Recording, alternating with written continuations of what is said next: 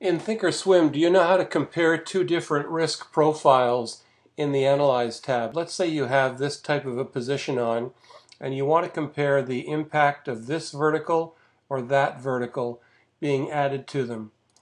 Select the first vertical, you get the new profile, and then click on the little print icon up here and say take a picture. There you've got a picture here, which you can print, you can save, you can copy, or you can simply drag to a different screen and then click on the different vertical that you want to put on, and then you've got two different profiles that you can compare.